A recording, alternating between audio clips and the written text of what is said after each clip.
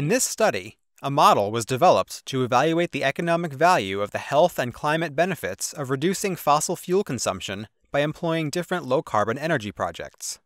The model was then used to simulate 4 different types of projects individually at 6 different locations in the Great Lakes Mid-Atlantic region of the U.S.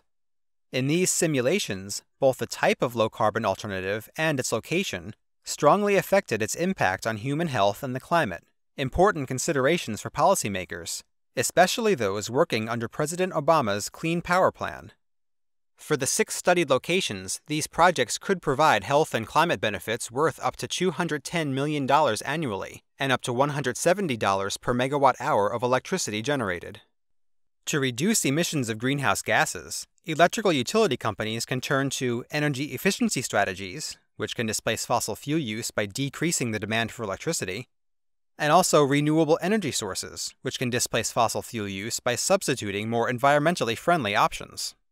This study modeled the effects of 2 renewable energy installations, a wind power plant and a solar photovoltaic installation, and 2 energy efficiency projects, one that reduced the electricity use at peak demand times, and another that reduced electricity use at all times. The 6 locations covered a variety of population distributions, electricity requirements, power grid conditions, and electricity generation capabilities. The researchers then calculated the changes in the emissions of CO2, SO2, and NOx for each low-carbon energy project, and calculated the benefits of each project based on the estimated damage induced per amount of emissions. All the installations in the simulation reduced the electrical grid's overall emissions and therefore its impact on human health and the climate. However, the locations with the greatest health and climate benefits were not necessarily those where the new installation saved or replaced the most energy. Instead, the benefits of the projects varied by installation type and location, even when adjusted for the amount of electricity generated.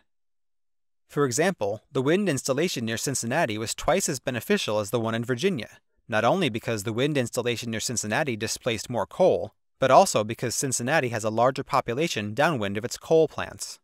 Meanwhile, the solar installation near Cincinnati was nearly 3 times as beneficial as the one near much larger Chicago, because it displaced much more coal.